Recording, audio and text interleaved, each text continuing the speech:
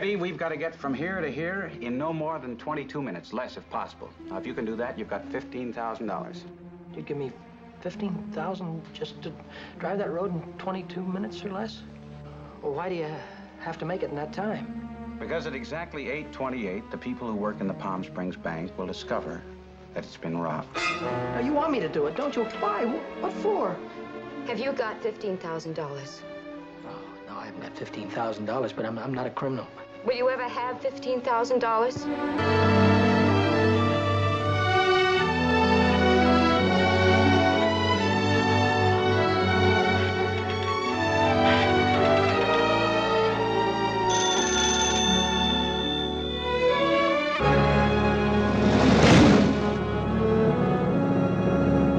This is it.